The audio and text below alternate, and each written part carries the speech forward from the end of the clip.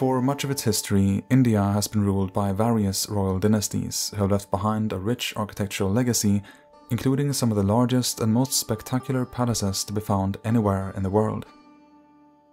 Even as the region came under British rule in the 18th and 19th centuries, many of India's monarchs managed to retain their vast wealth, their nominal sovereignty, and a degree of control of the internal affairs of their territories. When India gained independence in 1947, these territories, known as the princely states, numbered in the hundreds and made up 40% of the country's area and some 23% of its population. In the following decades, they were gradually dissolved, with the royal families losing their status as rulers in 1971.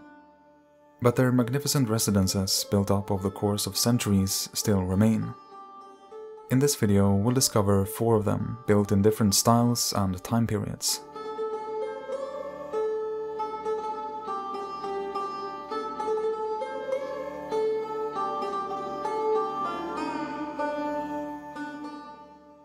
Located in Rajasthan in northwestern India, the Kingdom of Mewar had grown into the most powerful state in the region by the early 1500s. But the arrival of the Mughals put it on the defensive. In 1559, the growing threat of invasion prompted its ruler, Maharana Uday Singh II, to found a new capital in a more secure location. Legend has it that while hunting one day in the hills around Lake Pichola, he happened to meet a hermit who blessed the king and advised him to build a palace on the spot, assuring him that it would be well protected. Trusting the hermit, he had the palace built, and around it grew the new capital, named Udaipur after the king. The Udaipur city palace was gradually extended by his successors over a period of 400 years, growing into a vast complex containing 4 major and several minor palaces. Built in a fusion of Mughal and Rajput architecture, its many parts are unified by the consistent use of marble and granite as building materials. Entry to the complex is provided by beautiful ornamental gateways, like the Tripolia Gate reached from the north. Inside the palace is a maze of courtyards, some large and once used for public gatherings and elephant fights, as well as smaller, intricately decorated ones for the Maharana's personal use. Its many balconies as well as towers and cupolas provide excellent views of the city and of Lake Pichola, on the islands of which the Maharanas built a number of adjacent palaces and pavilions. These include the Jag Mandir Palace, once home to the prince who went on to become Mughal Emperor Shah Jahan, and the Lake Palace, which is built entirely of white marble and almost appears to be floating on the water. There is also the Monsoon Palace, overlooking the lake and city from 340 meters above, and built in the 19th century to serve the dual purpose of a royal retreat and an astronomical observatory to keep track of the movement of monsoon clouds.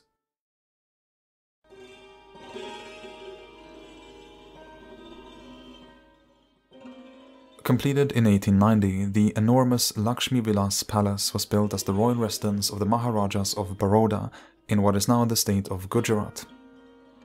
Designed by Major Charles Mant, the building mixes elements of traditional Mughal, Hindu, as well as Gothic architecture, and at 4 times the size of Buckingham Palace, it was reputed to have been the largest private residence in the world at the time. The building features an extravagantly decorated facade and contains the Darbar Hall with its crystal chandeliers, golden ornament, and Italian mosaic floor. It was the height of luxury not just in terms of decor, but also in its modern amenities, being outfitted with electricity, elevators, and telephones. The grounds surrounding the building were laid out by William Goldring, a specialist from Kew Gardens, and included both a zoo and a miniature railway line used by the Maharaja to take his children to and from school. Unfortunately, the architect of the palace met a tragic end before the building was finished. It's said that he took his own life halfway through the project when he realized that he had made a fatal mistake in his calculations and that the palace could come crumbling down at any moment. Now, 130 years later, it's still standing and is home to the royal family of Baroda.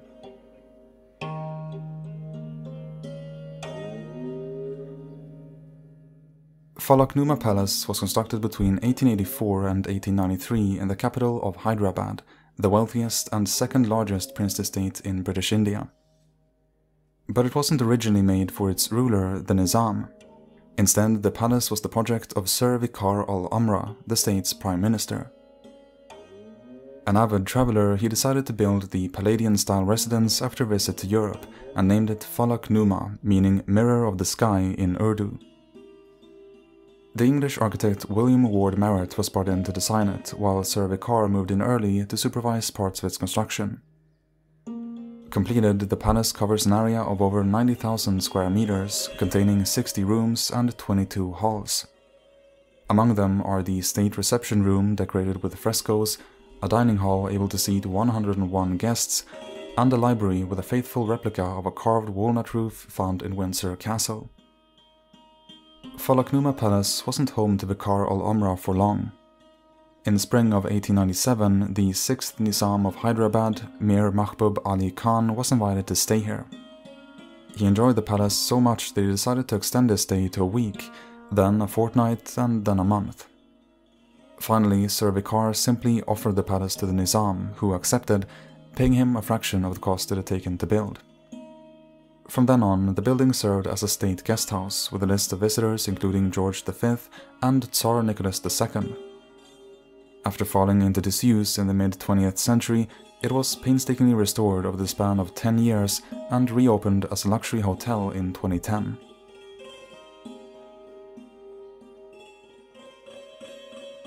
Towering above the blue city of Jodhpur, Umayyad Bhawan Palace was the last of India's great royal residences, completed just a few years before independence in 1943. Commissioned by and named after the Maharaja of Jodhpur, Umayyad Singh, the palace had begun to be built 15 years earlier and was conceived as a response to economic hardship. Having faced severe drought and famine for 3 consecutive years in the 1920s, local farmers sought help from the Maharaja to provide them with employment. His solution? To build one of the largest palaces in the world.